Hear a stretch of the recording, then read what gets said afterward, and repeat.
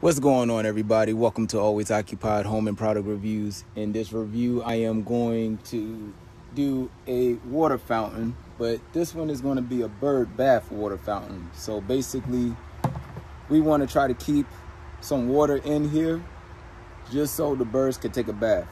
Now, what I will have to do is make an inlet and there will be an outlet.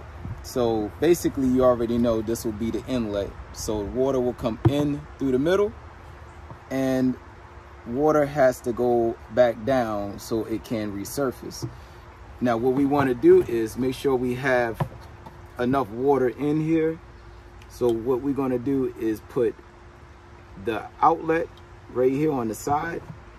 We're going to keep it at the height, maybe like a ½ inch less than up here, so that way our green basin right here, not basin, but our green potter right here, saucer pan, won't overfill. So stay tuned and let's have some fun. The tools I will be using for this will be my Nikil set. Also will be using waterproof silicone. This is white. I don't have clear, so I don't feel like going to get a clear one. So we will be using white. It don't matter because I will be having rocks in here also. Not rocks everywhere, but there will be rocks in here. And that's about it. I will be using the fountain that I did a review on. I'll put a link of whatever I reviewed in the description, and let's have some fun. This is the thing I like about saucer pans and pots. They already put your center line in here. We have our pipes that's supposed to go through here, and we want this to be tight as possible, like airtight. So that way when we put our silicone, we don't have to put too much silicone. We're gonna put our pilot hole in the center mark. Okay, put my Nikil bit on. Gotta love these bits.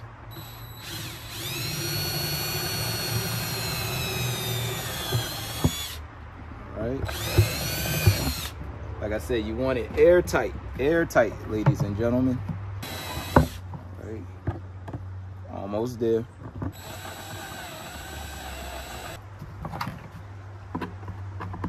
Okay, so that's cool. I can actually stick the extension in and put this on top. So let's try to see if I could get y'all a little closer so y'all can see. All right, so y'all see this edge right here? That edge is going to sit at the very bottom, and then this will go over top. Since this can't go through the hole, our skinny adapter right there that's on here could go through the hole. So if I squeeze this tight enough, it should give it a good tight fit. Now that it gives it a good tight fit, we can just caulk up a little bit. We don't have to caulk up a lot. So that will be perfect for us. So that will sit in the middle just like that. You guys, fountains are easy to do. You just need patience. A little bit of skills, but for the most part, patience.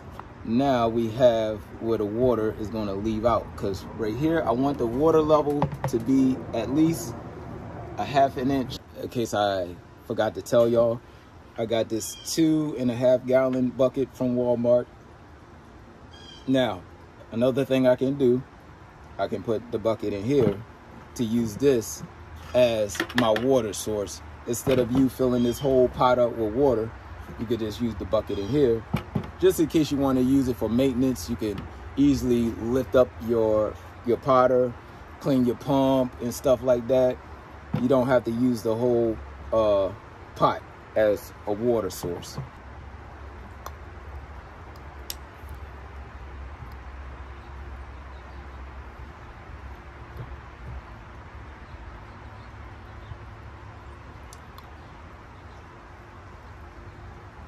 And it's messy, I know. And water is staying right there. So that's good. Water is not leaking. I didn't even have this stuff on for 5 minutes, and no water leaks. And I am going to measure the bottom of the pump to my 8-inch mark. I'm gonna make a mark, make a cut, and call it a day.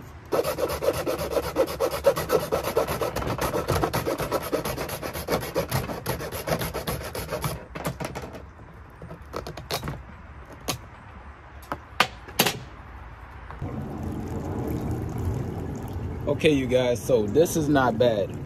Now, the issue that I'm having for me personally, this is me personally, I have the water going up too high. So maybe I will bring it down some more, but I'm gonna use a bigger pipe so more water can leave out. All right, you guys, we are finally done. I actually put a 3/4 PVC pipe in there and the water is flowing out perfectly. Remember I told you I was gonna have it 2.5 inches, so it could be a 1/2 inch less than this. I really have this probably like a 1/2 inch above the surface, so that way a little bit of water come here, the birds could still take their bath. If I want the water level higher, I could lift my PVC pipe and bring the water level higher. Now that's depending on the size bucket that you have underneath. Me, I have I think it's a 2-gallon bucket from Walmart. So if you have it up higher, that means more water will be here, less water will be in your bucket. So keep that in mind. But me, I'm gonna have it a little bit lower because I want the rocks to actually show while it's getting wet. And I will show y'all the final product, but the issue is I lost sunlight in the garden and it's supposed to rain tomorrow and the rest of the week. So I will probably plug this into my Instagram, or I will plug it into this video, depending if I drop this video a little bit later during the week. So yeah, see y'all soon. If I don't plug this video in, have a good one. Like, comment, and subscribe. Okay, you guys, so the pebbles I will be using is called the Dorado Beach Pebbles. These are about 2, 3 to 4 inches. So basically this is what they look like. Got different colors, different varieties, different sizes. And we're gonna put it into the bird bath. This is what they look like dry. This is what they look like wet. And that's about it. Let me finish up the rocks for my garden. I'm gonna fill this up more with rocks, and then that's about it. I got mulch right here too from Walmart. All right, y'all, like, comment, and subscribe.